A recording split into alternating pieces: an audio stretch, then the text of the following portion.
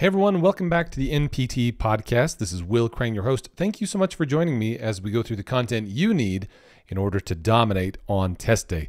So today I've got a practice question for you. This is related to the neuromuscular and nervous system portion of the exam. On test day, you can expect somewhere around 39 to 48 questions related to this section. It is certainly the second largest single section on the exam, worth spending plenty of time on, making sure that you are adequately prepared for the exam.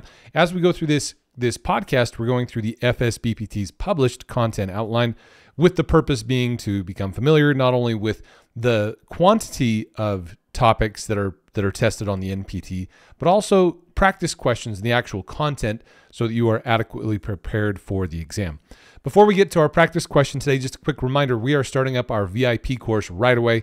So if you're looking for the most robust, most user-friendly, best organized course out there on the market, you'll find it here with the VIPT program. So the VIPT program, this is one that I personally run. We go through all of the systems on the exam. We meet up several times a week, twice a week, to talk through practice questions. This is one of the things that I talk to students all the time about, is that they have a pretty good grasp of the content, but when it comes to test day, it's quite difficult to narrow down your selection to the one single best correct answer. And so we spend a lot of time talking about how to narrow it down to, get rid of the outliers, get it down to two, and then making the correct choice between the two narrowed down answers so that you can find the correct answer. We talk about a lot of statistics, evidence-based practice when it comes to study technique. So not only do we talk about strategy for the exam, strategy for studying for the exam, we also talk about loads and loads and loads of content. So again, that's the VIP program. That's the one that's really the most fun to go through, because we have the time to be able to go through all of the content on the exam. Plus, you get 12 months of access to it. So once you sign up for the VIP program, you'll get the best bang for your buck signing up earlier rather than later. So you'll be able to take advantage of the cycles of the course as we go through preparing for each exam date. So you won't want to miss that. Plus, it comes with, not to mention 6 practice exams, a full study guide, workbook, written material. Additionally, you get a full and vast video library going through all the content on the exam. It is quite robust. And again, you just won't find anything as thorough and well organized out there on the web as the VIP program. So I hope you'll consider joining. We're starting up this week. Next week is into the musculoskeletal system. So you'll want to sign up as quickly as possible as we go through those scenario-based questions. So starting in 2024 and then beyond into 2025, they added these scenario-based questions, which honestly are kind of a pain. So we talk about how to prepare for those, what precisely you'll need to do to be totally ready for those scenario-based items. Again, all of that's a part of the VIP program. All right, let's go and dive into our practice question. As per our usual, I will read you the question, give you a moment to respond, and then we'll talk about it together. A patient with lateral medullary syndrome, or a patient with Wallenburg syndrome, so lateral medullary or Wallenburg syndrome, it will most likely demonstrate which of the following clinical manifestations. So we got a patient with lateral medullary syndrome will most likely demonstrate which of the following clinical manifestations. 1, contralateral cerebellar ataxia. 2, contralateral impaired tactile and proprioceptive sensation. 3, ipsilateral impaired facial pain and temperature sensation. And 4, ipsilateral tongue paralysis and atrophy. So again, this is a patient with lateral medullary syndrome, most likely demonstrate which of the following clinical manifestations. So 1, contralateral cerebellar ataxia. 2, contralateral impaired tactile and proprioceptive sensation. 3, ipsilateral impaired facial pain and temperature. And 4, ipsilateral tongue paralysis and atrophy. So again, this is kind of a mix and match question. As you look at this, you see that with lateral medullary syndrome, asking basically, is it contralateral or ipsilateral? And then a variety of clinical manifestations, including cerebellar ataxia, impaired tactile proprioceptive sensation, ipsilateral impaired facial pain and temperature, or ipsilateral tongue paralysis and atrophy. Well, the correct answer here is at option 3, ipsilateral impaired facial pain and temperature sensation.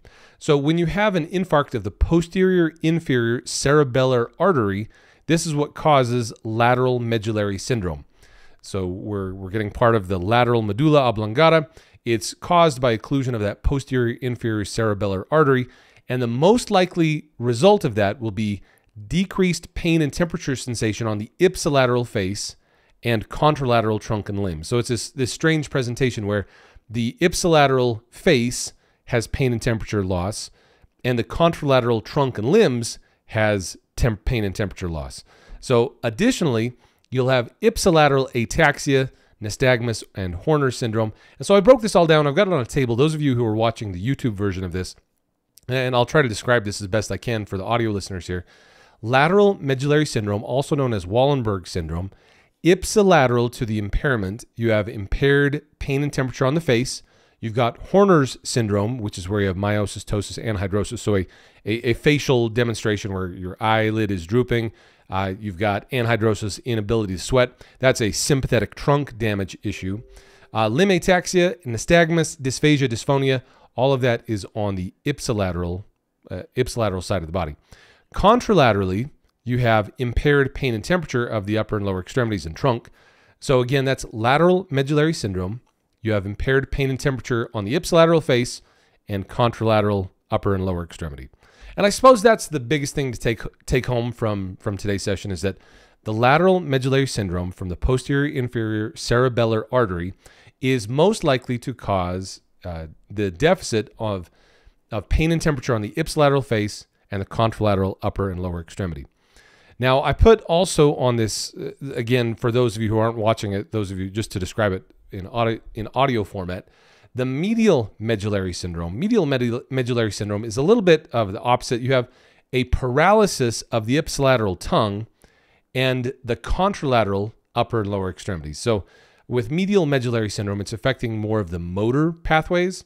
And so with medial medullary syndrome, you've got paralysis of the ipsilateral tongue and the contralateral upper and lower extremities with impaired contralateral pain, or want to make sure I say this right, impaired contralateral tactile and proprioceptive sense. So that's the medial medullary syndrome, which is more about paralysis than it is about pain and temperature loss. So medial medullary syndrome is paralysis, especially on the contralateral upper and lower extremities. Whereas lateral medullary syndrome, you have loss of pain and temperature on the contralateral upper and lower extremities. So again, just to drive home that point one more time, medial medullary syndrome, you'll have paralysis of the contralateral upper and lower extremities, whereas lateral medullary syndrome, you'll have impaired pain and temperature sensation on the contralateral upper and lower extremities. So there you go. In a nutshell, again, I know those of you who are listening to this as you're on your way to work or maybe you're exercising, whatever it is, definitely worth spending a little bit of time just to make sure you've got this all straight in your mind. Medial medullary syndrome causes paralysis issues on the contralateral upper and lower extremities, whereas lateral medullary syndrome is impaired pain and temperature on contralateral upper and lower extremities. So there you go. Medial medullary, paralysis, lateral medullary, pain and temperature loss.